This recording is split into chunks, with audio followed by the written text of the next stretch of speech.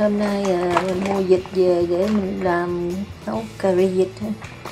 Thì vịt bên này chỉ có vịt đông lạnh, nó cũng có bán vịt tươi nữa nhưng mà phải lên farm. Farm cũng hơi xa cho nên mình mua đỡ vịt đông lạnh về mình xả ra mình nấu vịt thôi. Với lại khoai cao. Sau khi mà vịt á mình rửa xong mình chặt ra miếng vừa ăn vậy ha, cỡ miếng vậy. Con vịt này cũng rất là thịt nhiều, thì mình chặt xong rồi mình cho nó vô cái tô ha. Rồi ở đây là mình có gừng đó, mình đâm nhuyễn ha, đâm nhuyễn với lại mình cộng với lại chút rượu. Thì mình sẽ chà rửa cái con vịt này, chà rửa, tại vì vịt á, thì nó khác với gà, vịt nó hôi lông nhiều lắm, vịt nó hôi lông nhiều cho nên là mình chà rửa nó với lại gừng với rượu. Xong rồi cái giai đoạn là mình không ướp liền ha, mình sẽ đem qua mình chiên sơ cái vịt để cho con vịt nó săn với lại nó bớt cái mùi hôi. Ok, sau khi gừng mình đã giã nhuyễn, không cần nhuyễn lắm đâu, để mình chà sơ với lại rượu cho con, mình bớt sơ rượu với lại gừng cho con vịt nó thơm thôi.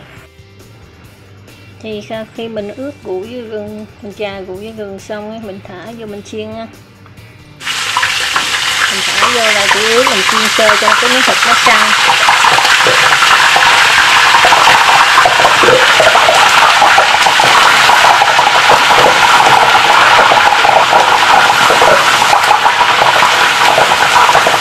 Sau khi vịt mình chiên sơ rồi mình rửa lại ha, tại vì dầu mỡ nó dính lên con vịt á, lúc mà nếu mình chế biến liền á, thì rất là nhiều dầu mỡ nữa ha, rất là nhiều dầu mỡ, cho nên mình không có cần chiên chín ha, thịt nó vẫn còn sống, mình chỉ chiên cho cái miếng vịt nó săn lên thôi, cái này khử với cái mùi thôi, nó làm cho con vịt nó thơm. Thì làm bất cứ món gì mà về vịt á, mình mong là chia sẻ với các bạn là nên chiên nó lại có hai cái mà mình làm vịt mình nhớ là một là chà với lại rượu gừng, rửa nó với rượu gừng, hai nữa là nên chiên sơ nó lại cho nó săn. Nếu nhà không có cái chảo dầu của mình thì cứ bắt cái chảo lên, bỏ dầu vô chiên sơ một cái cho nó săn cái miếng thịt đó lên. Thì khi mình chế, sau khi cái vịt mình rửa sạch rồi á, thì bắt đầu mình ướp ha. Cái này là bột cà ri của hiệu ông Ấn Độ, thì mình cho khoảng 1 muỗng canh ha. Mình cho 1 muỗng cà phê muối, 1 muỗng canh đường. Cái này là mình chỉ ướp sơ thôi cho nên mình không có cần phải nhiều gia vị ha. Rồi mình trộn đều nó lên để mình đem qua mình xào. Trong lúc mình chuẩn bị gia vị với lại những cái đồ xào thì mình ướp nó để cho nó thấm chừng 5-3 phút. Thì đây là mấy cái gia vị để mình xào. Thì trong này mình có một trái cà chua chín mình băm nhuyễn, cắt hột lựu ha. Còn đây là cái cà ri này là cà ri của Singapore ha, hay Mã Lai mình không biết nữa, chắc là của Mã Lai, tại vì nó là cà ri base. Thì cái cà ri này á, nó giống như là Việt Nam mình gọi là cà ri dầu.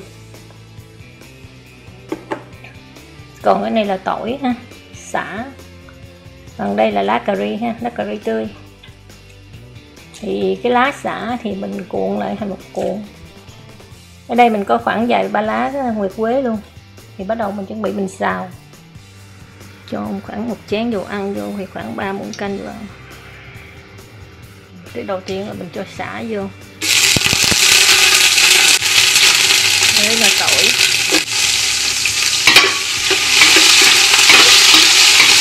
Thì mình xào cho sả với rồi tỏi cho nó thơm cái, rồi không cần phải khét ha, không cần phải vàng. Mình chỉ làm cho nó cháy cái mỡ tỏi lên cho nó thơm. Thì mình cho cái lá cà ri vô với lá nguyệt quế. Khi mà mình xào cái lá cà ri thì nó rất là thơm, nó cực kỳ thơm. Nếu mà mình không có cái lá cà ri tươi á, thì mình có thể dùng cái lá cà ri khô cũng được ha.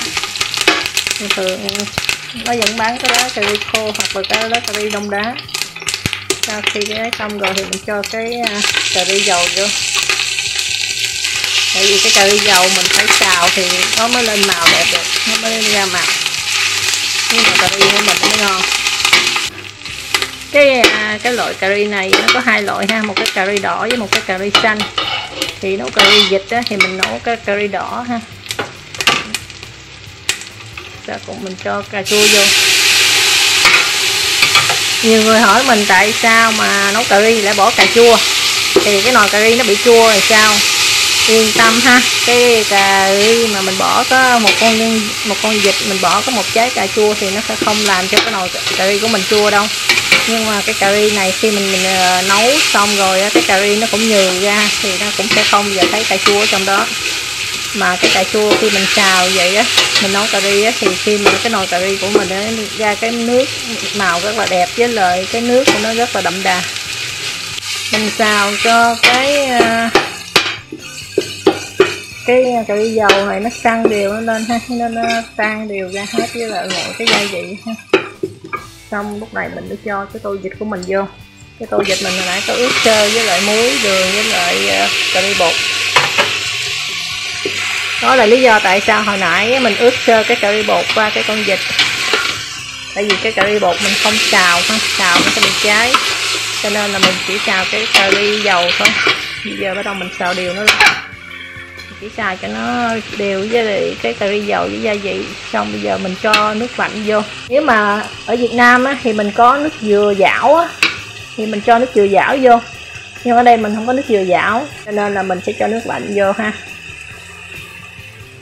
Bây giờ mình đổ nước lạnh vô rồi thì mình cho 3 muỗng canh đường vô này ha. Hồi nãy mình có ướp với lợi vịt, nhưng mà bây giờ tại vì mình vô nước á, thì bắt đầu mình sẽ ném vô lại nữa ha. Với là 1 muỗng cà phê muối, 1 muỗng cà phê thôi, đừng muỗng canh nha. Với lại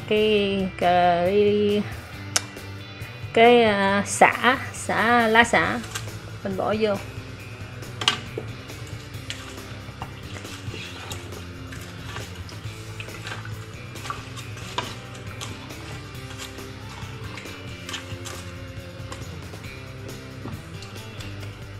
Thì nếu mà các bạn thắc mắc là tại sao mình nấu cái gì cũng cứ 3 muỗng cà phê được 3 muỗng canh đường với là 1 muỗng cà phê muối hết trơn vậy, cái nào cũng giống nhau hả? Không phải. Tại vì cái đó là cái liều lượng đó mình biết là nó sẽ không quá mặn cũng không quá ngọt. Tại vì sau khi mình nêm như vậy rồi á, là mình chỉ dằn như vậy thôi để cho nó thấm vô cái món đồ ăn của mình. Nhưng mà sau khi mà nó gần xong rồi đó, lúc đó mình sẽ nêm lại theo cái khẩu vị của mình, mặn ngọt gì đó, thiếu cái gì thì mình sẽ nêm thêm cái đó, chứ mình không một lúc mình nêm hết vô một lần một nha. Mình chỉ nêm căn bản từ sơ là 3 đường với lại 1 muỗng cà phê muối để cho nó cái gia vị nó thấm vô từ từ vô con vịt hay con gà. Xong rồi lúc đó mình mới nêm lại sao. Cũng giống như là vịt ha, khoai cao thì mình cắt cục vuông vừa ăn. Thì cái cà ri thì mình có thể bỏ cái gì, khoai gì cũng được ha, khoai lang, khoai cao, khoai môn, hay là thậm chí là sake hay là cái gì cũng được. Nhưng mà vịt thì mình hay nấu khoai cao, tại vì không biết sao nữa, vịt thì nó nấu với khoai cao nó ngon. Nhưng mà mẹ mình thì không thích ăn khoai nhiều, cho nên là mình nấu nửa củ thôi. Thì mình bỏ vô mình chiên. Thì cái này mình chiên là mục đích của nó là khi mà nó vàng sơ cái bên ngoài á, mình thả vô nồi cà ri á thì nó sẽ không có bị bể ha. Và thứ hai là cái củ khoai cao của nó mình chiên lên xong rồi á, nó sẽ thơm. Thì mình chiên cái này thì mình không chiên sơ mà mình chiên cho nó vàng sơ cái lớp bên ngoài ha. Giờ cái nồi cà ri của mình nấu cũng được khoảng chừng 20 phút rồi ha. Thì vịt cũng có bắt đầu nó săn đều hết rồi. Nhưng mà nó chưa có mềm đâu, tại vì mình dòm là mình sẽ biết. Nhưng mà muốn biết mềm hay không, mình lấy cái đũa mình sọt vô ha, để mà nó xiên qua được là nó mềm. Mình chỉ cần xiên qua cái đùi thôi. Mà mình nấu thêm miếng nữa. Thì trong lúc này bắt đầu mình nêm lại vừa ăn ha. Chỉ cần như hồi nãy mình nói, mình chỉ cần nêm 3 muỗng đường với 1 muỗng cà phê muối thì nó vừa ăn. vịt nó chưa có mềm, nhưng mình sẽ thả khoai vô, khoai mình chiên rồi mình sẽ thả vô, tại vì mình chỉ chiên cho nó vàng bên ngoài thôi chứ bên trong nó cũng chưa chín, nhưng mình thả vô mình chỉ để trên mặt vậy thôi. Vịt nó vừa mềm là khoai nó cũng mềm, nó không có rã khoai ra hết. Giờ thì vịt mình nó mềm rồi ha, xem thử con xem ha, thấy chưa, xiên vào một bữa gặp máu. Giờ mình trộn đều nó lên cho khoai nó xuống, hồi nãy mình khoai mình chỉ để trên mặt thôi, giờ bắt đầu mình mới trộn đều nó lên. Hồi nãy mình có ném rồi là vừa ăn rồi ha, cho nên mình không cần ném nữa. Thì bây giờ bắt đầu mình cho nước cốt dừa vô. Thì cái nước cốt dừa thì ai thích ăn béo thì cho nhiều ha, mình thì chỉ cho 1 lon thôi, tại béo quá thì nó mất đi cái mùi cà ri, nó cũng không có thơm mùi cà ri nhiều, chỉ béo thôi. Mình chỉ cho đúng 1 lon, mình cho nó sôi lên một cái là mình tắt lửa, tại không để lâu thì cái cà ri nó hết béo là một, thứ hai nữa là nó sẽ bị bồng con. Mình cho củ hành tím ha, với lại ớt chuông vô. Thì cái củ hành tím này với ớt chuông á, nếu mà ở Việt Nam thì có củ hành tím hương á, củ nhỏ nhỏ thì mình lột ra mình bỏ vô. Còn cái ớt chuông này á thì Việt Nam nếu mà như có ớt sừng trâu hay là có ớt, người nào thích ăn ớt hiểm hay ớt gì đó thì bỏ vô.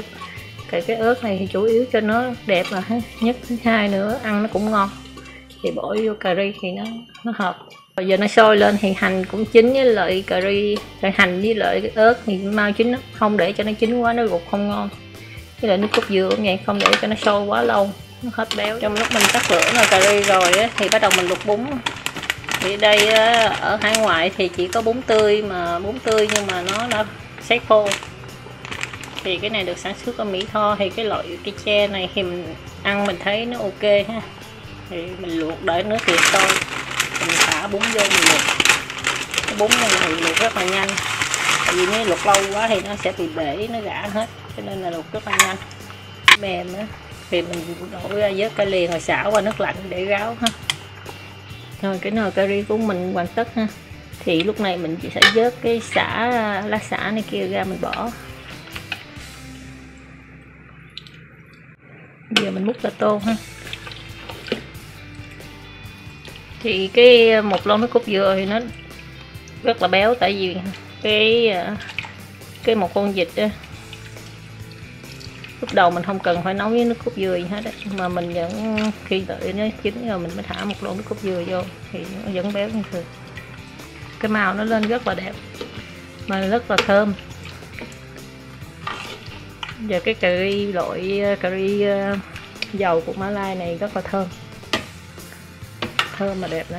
Khi mà đãi tiệc này kia rồi đó, nấu cái loại cà ri này thì rất là thơm, nhìn hấp dẫn ngon. Giờ cái tô cà ri của mình hoàn tất ha. Thì mình ăn với bánh mì. Đây có giá với lại rau quế, chanh, với bún, với lại ớt với lại muối, muối ớt với chanh để mà chấm cà ri, chấm vịt.